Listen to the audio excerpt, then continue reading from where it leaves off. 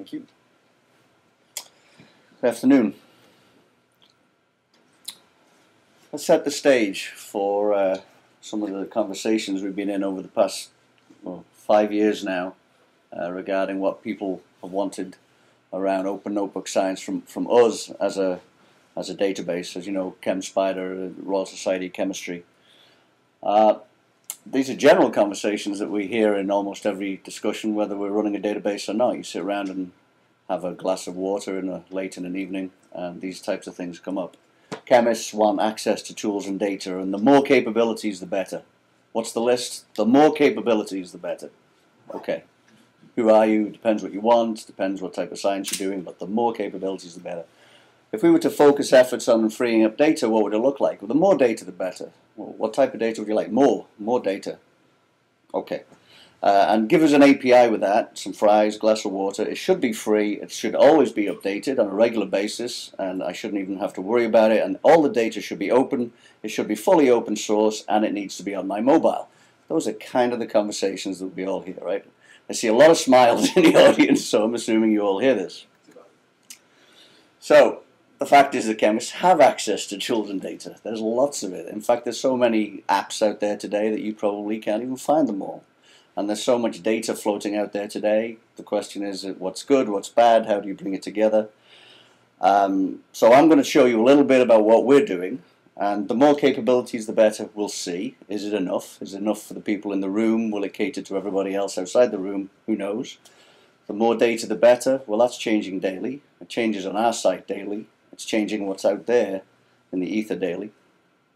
In the cloud of ether, of course.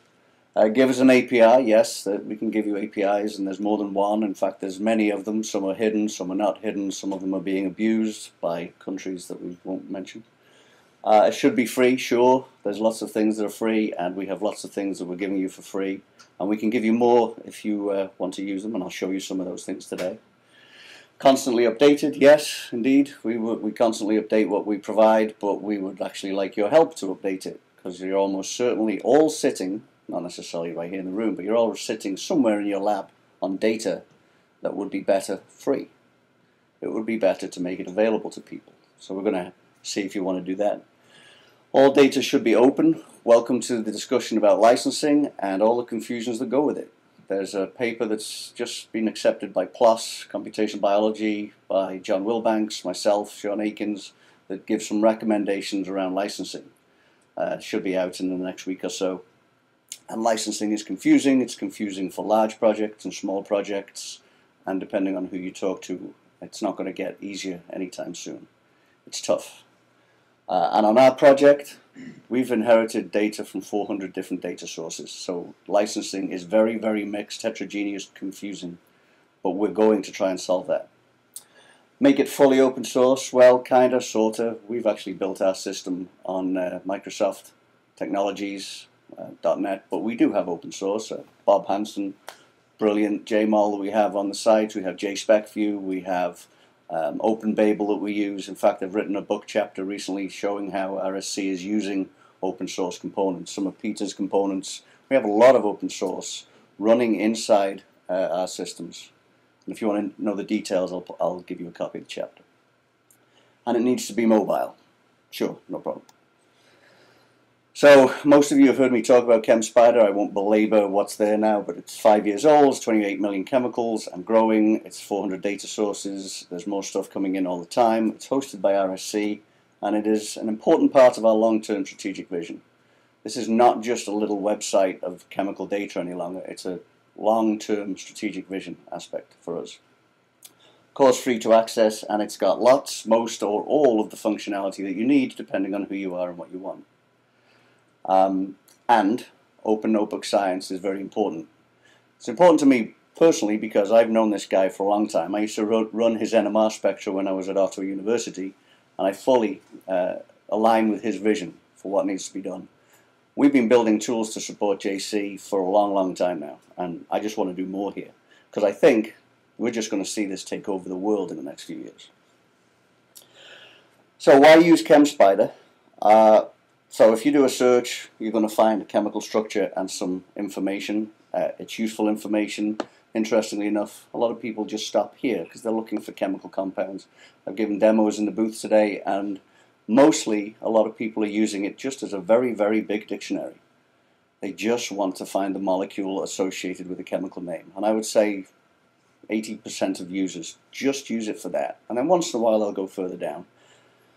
What's amazing is somebody who comes up to me and says, I'll be using it for 3 years. And I say, really? Can you tell me a little bit about it? And they know literally 10 to 15% of what's in the system.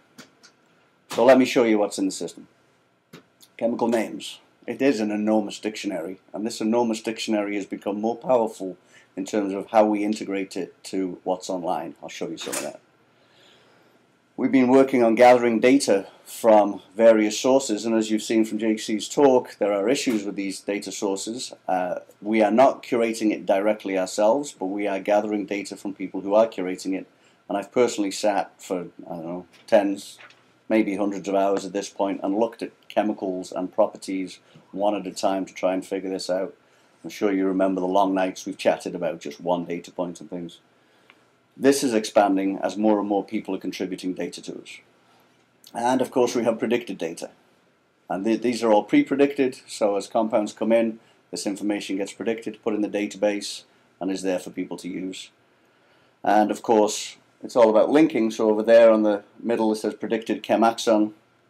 One of the differences between these predictions is that they're all pre-predicted. So if the algorithms change, we're not going to change these values till the next time we run all those molecules through. And it takes weeks and weeks to run all of these calculations. A pKa calculation on a carbohydrate with 20 ionizable sites is not a fast calculation. Okay, so these are all pre-predicted.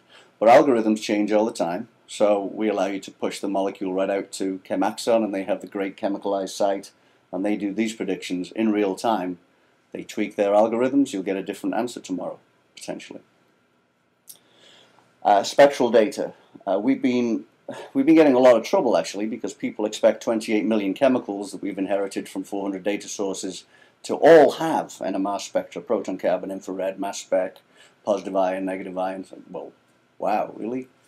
I can't even guarantee you that 28 million chemicals that we've inherited have ever been synthesized. I don't know that.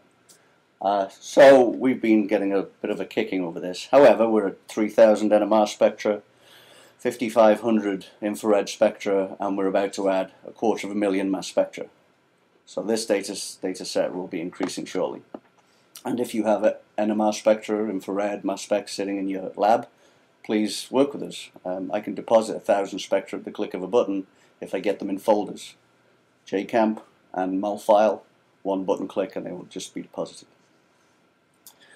Then there's articles, and we can all use Scholar or any of the other services that we commonly use to find articles, but of course we're integrating you to multiple things. We have our own RSC journals that we do searches, and what we're doing now is we're taking the chemical compounds and all of the associated names, then we're hitting our own internal APIs in real time to pull back all instances of those names in those articles, priority rank ordered by where they're showing up in the journal article. That's the RSC journals lookup. On the links and reference, that's where we've actually had mol files, CDX files come into the organization with the article, with the manuscript, and then we've published them directly. So they are different.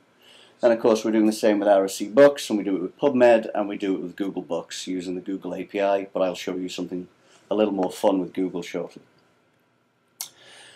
And then of course we have all the places that information is coming from, and we've done our best to segregate it according to the provider. So if they say we are a provider of information about metabolism, then we tag it as metabolism data, and you click on the metabolism tab and that's what you have. Spectral data, natural products, etc. And then how many people here saw this announcement? I think it was last week from Google integrating to European patents now. That's kind of interesting. That's going to be rather disruptive to a few places. We link directly to the Google Patents API using name lookup again. It works very quickly. We really like it. We also have all the integrations to SureChem. And then we have our own databases, mass spectrometry bulletin, lab hazards, methods in organic synthesis. Lab hazards, very useful if you want to know about certain chemicals and what hazards you may face with them. So that's just the molecules, the compounds. And there's more information there, but we'll hit some of it as I go forward. What about syntheses? Because one of the things we keep going is, well, I want to know how to make that. I found it on your database, but how do I make it? That would have been a question you would have asked on one of your compounds. So we opened up a site for primarily for students, really, to publish syntheses about how they make things, to practice the art of writing. I wish I had a platform to learn how to write before my PhD supervisor taught me with a ruler and a pen in the eye once in a while, because I had nowhere to practice, really. So you learn by fire. What we found is, despite the fact we had a favoritism, if you like, towards younger chemists to write up their syntheses here, we have a whole group of retired chemists who said, I can finally get my stuff out. So we have retired chemists coming and publishing their syntheses here. This is called ChemSpider Synthetic Pages. We hoped it would be a great success. The reality of it is we're about 500-600 reactions at this point. It's a nice platform to use. It's easy to write up on. You can put spectral data there.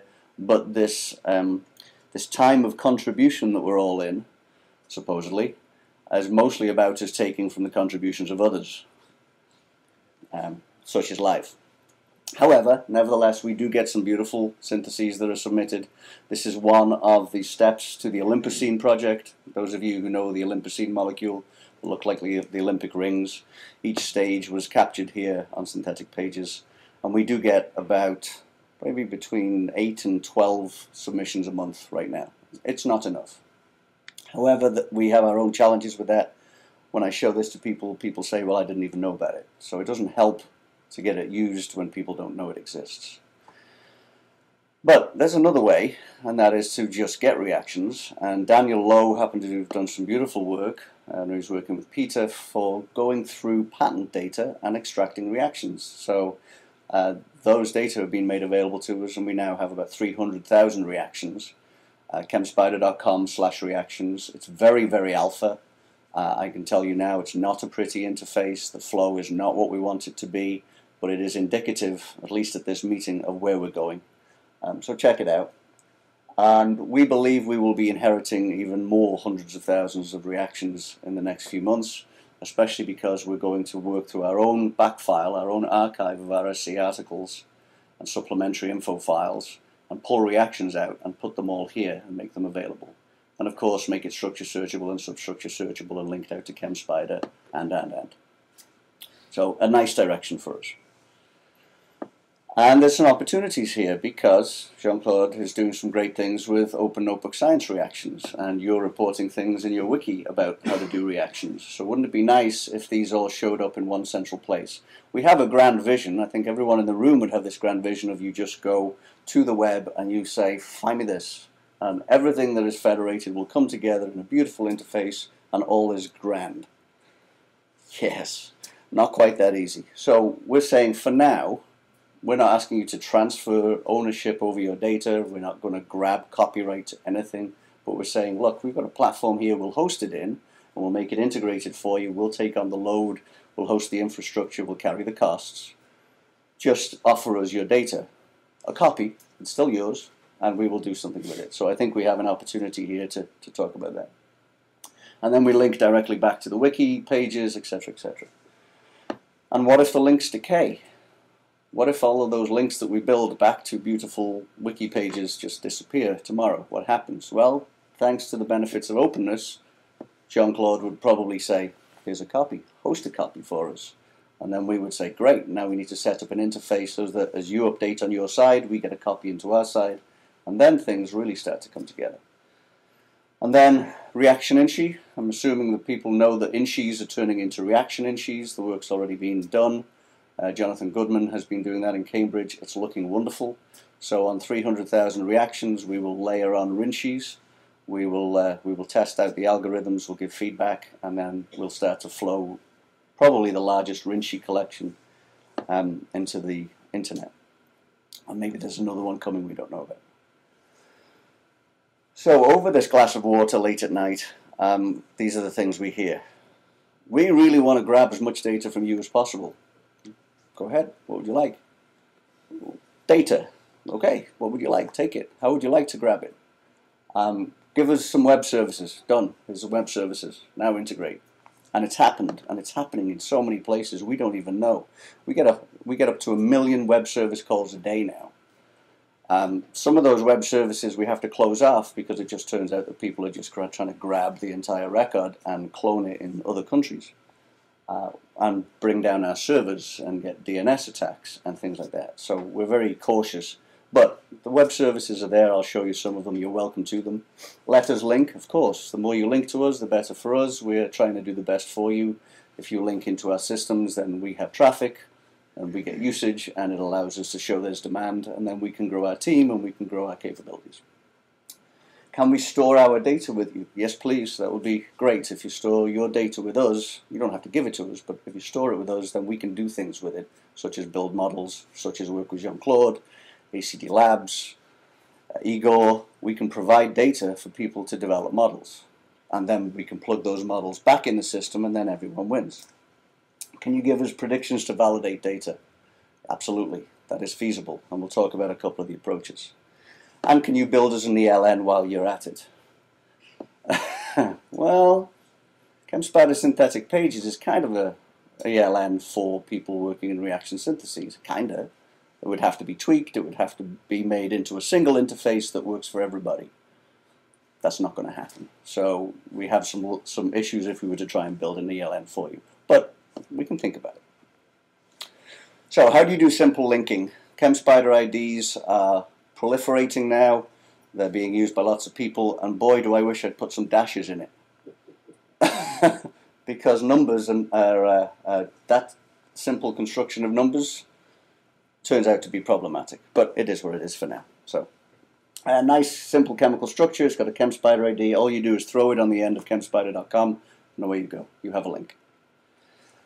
You'll find these things over in Wikipedia. Mostly they are put there manually, but we have built robot systems with people on Wikipedia so that they can go check. And those little green check marks basically mean a robot has been used and somebody has come along and checked it as the same molecule. Because there is no way from Wikipedia to push out a mol file to hit us, because there's no mol files on Wikipedia. Okay, so wouldn't that be nice if there were mol files? Well, it's right there. It's underneath the ChemSpider ID. You click and then you download it. Here's an alternative. If you want to do a query rather than a link, then you'd hit us with an INSHI key, for example. I'm sure most of you know what INSHI keys are, because we have standard INSHI keys across our entire database, and you would just run that query against us. And you can run it on INSHI itself instead of INSHI key, and you can run it on Smiles, and away we go. So simple querying. But and that's what chemists would generally do. Chemists don't want to think about integrating to APIs. They don't necessarily have the skills. You're probably not building tools in chem informatics, right? You're a chemist. So people who want to use web APIs, we've given you various ways to go at that. And if you go under our web APIs link, we will give you information and examples of Perl scripts and Java and Excel spreadsheet integrations and KNIME endpoints and .NET clients and Python wrappers and. And we keep extending this based on who we talk to. If you need us to do something on our end to facilitate what you do, then once we built the example, we put it here and then it can get reused. And we've got lots of web services for integration. In fact, there's pages and pages and pages of services at this point. Not all of them are listed because we build them so quickly. We're part of the Open Facts project, Open Pharmacological Concept Triple Store. It's an enormous European project. It's going to generate a triple store of probably billions of triples by the end of the project. And we keep building new layers onto this for that project. But most of what you would need is almost certainly here. If there's anything missing, just talk to us and we'll expand the list. Assuming you have Open Notebook Science data, you might want to feed it into ChemSpider, because if you feed it in, then your data becomes more available to the public. It's integrated, it's available, your profile can expand, and you get in traffic to your own site.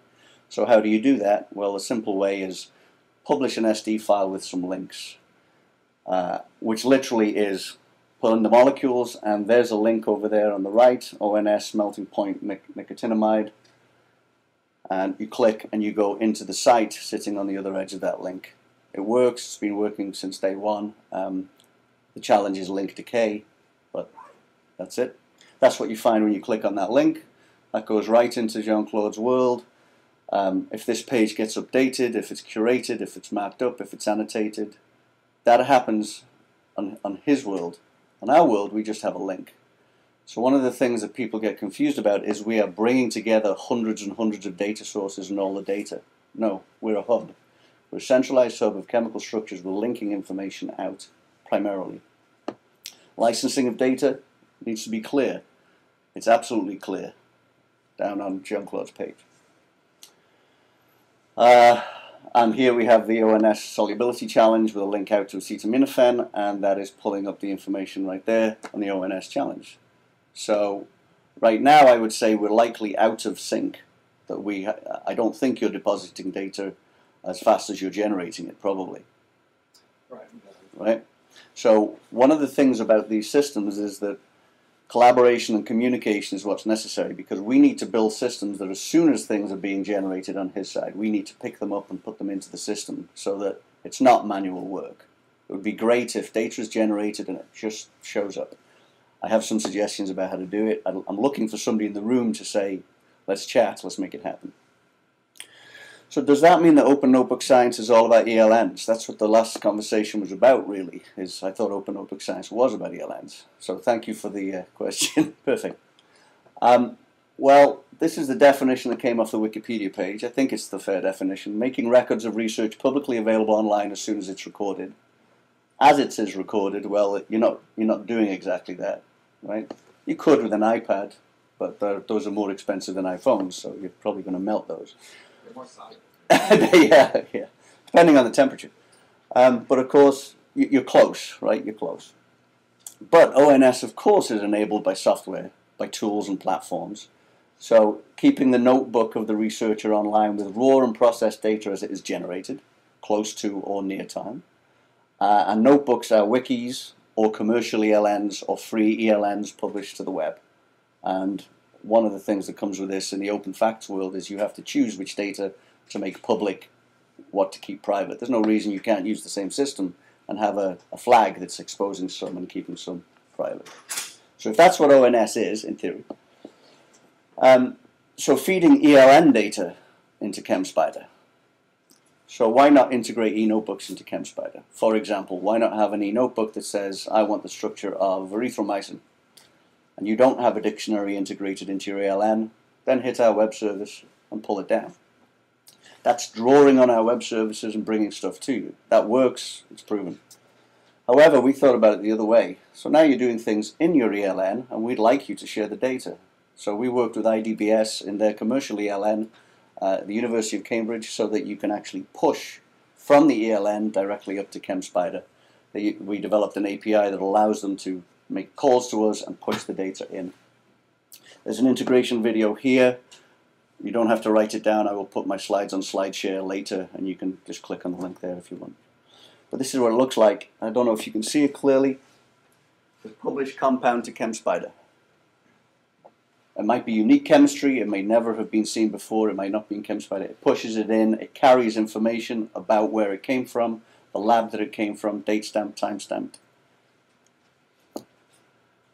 How much data is lost?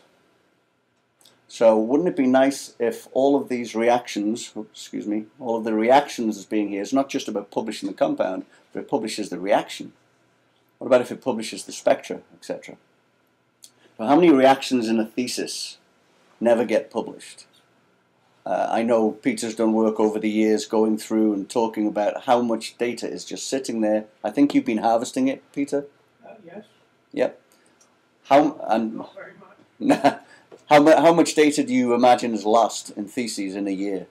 Probably about $1 billion worth. So we have a system that's cheaper and free, but we don't have the content.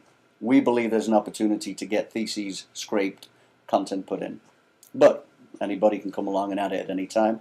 How many spectra get run in a day in universities around the world of just the most nominal compounds bought from Aldrich. It's not exactly proprietary, but we don't have them. We only have 3,000 NMR spectra. There's gazillions of these things that are getting run. And I know Bob's been doing some work with Bob Lancashire to take a look at this. How many properties measured and lost? How many properties not validated?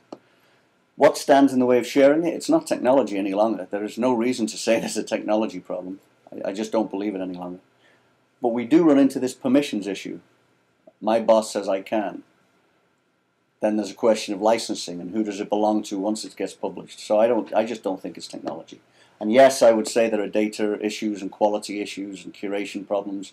But I say if you have good algorithms behind it, and I just showed you a pile of them, when data flows in, we get to validate. If you put an NMR spectra in, we can predict an NMR spectrum, compare them, validate it, and put it in with a quality factor that says 99%, this is exactly what you think it is. Same with melting points, same with boiling points. All of the data flowing into the system can be robotically curated and left for manual addition. So what could the future look like? All publicly funded research data flows onto the web.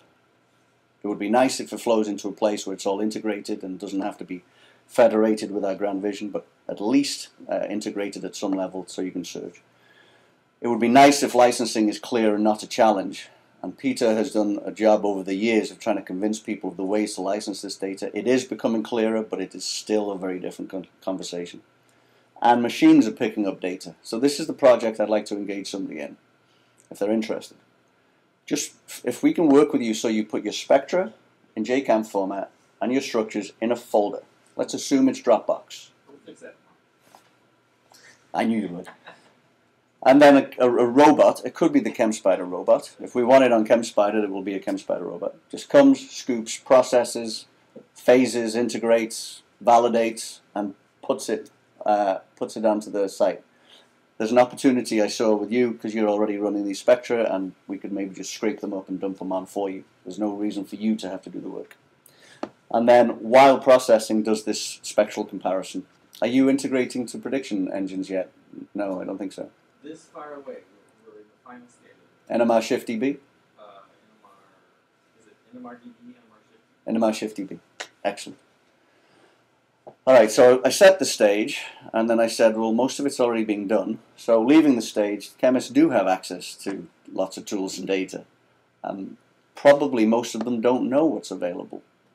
This room does, because you're interested in it. But you go out and ask most chemists, and they don't even know what's available. So, more capabilities. What's missing? More data. Who wants to share what? API. If you need a better API from us, if you're struggling to get what you need from us, just tell us what you need, please. It should be free. Of course it is. Constantly updated. Yes. And it gets updated more if you annotate and curate and tell us when you find problems. Licensing will continue to be clarified. Fully open source. There's a book chapter on what we're using that's open source. It needs to be on mobile. It is. Alex is doing some phenomenal work and cutting edge development on mobile. We've got our own work going on in mobile. These are Alex's screenshots from the ChemSpider mobile. We celebrated 10,000 downloads yesterday. It's going extremely well. We've got an Android version of Chem Goggles now that just came out. You take a photograph of a structure and it converts it with OSRA, which is the open source code from NCI. These are new URLs for you to try out. This is ChemSpider Reactions. The one in the middle is going to become increasingly important. It's a structure validation and standardization platform. If we had services to provide to people where they take their compounds and they standardize under a standard set of rules, then most of these database linking issues are going to go away, in our opinion. So we're working with the FDA using their substance registry system rules to go through and implement an open interface to all of those rules to validate and standardize. They're also not perfect because they break every metal-oxygen bond, which doesn't work very well for chromate and dichromate and permanganate because you kind of need those bonds. So we are going to tweak them with them. All rules are going to be made available. All algorithms are going to be made available. It will be open, open, open as we can be with this system. There's a version up online for you to kick around. It's very immature, but it shows you where we're going. ChemSpider Google may be the thing that might be most fun to integrate to. If we could give you all of the things that Google have allow us to tap, and you can tap it into your Open Notebook Science systems. It would be great. This just rolled out. ChemSpider Google, you convert a name or upload a structure, and you click search, and what we're doing in the background is we take that chemical, we look inside ChemSpider for the entire list of validated names, and then we hit the Web API for Google, the Patents API, the Books API, and the Images API, and search it on Google Scholar, and then we bring back the hit list. It's very fast, it seems to be working very, very well, and the reason we put this here is because while we've linked all of those things together under ChemSpider, the record is now this long, there's so many info boxes you don't know where to look, and when we talk to scientists they say, I just searched Google. Well, now you have a way to search Google by chemical structure. You just search it. Of course, I'd like to say I'm clever enough to do this stuff myself. I'm not a programmer. I used to be. I'm dangerous. We have a brilliant chem informatics team working in Cambridge and Washington. It's been a joy to work with JC Bradley and students. His entire lab on Open Notebook Science. I just hope we keep going. Daniel Lowe gave us access to the reaction set. Daniel is now at Next Move Software. We use commercial software, GGA, ACD Labs, OpenEye, and a whole series of open source components. We couldn't get done most of what we need to get done without open source. I hope it set a vision for where we are as well as where we're going, and I welcome any questions if I'm not over time.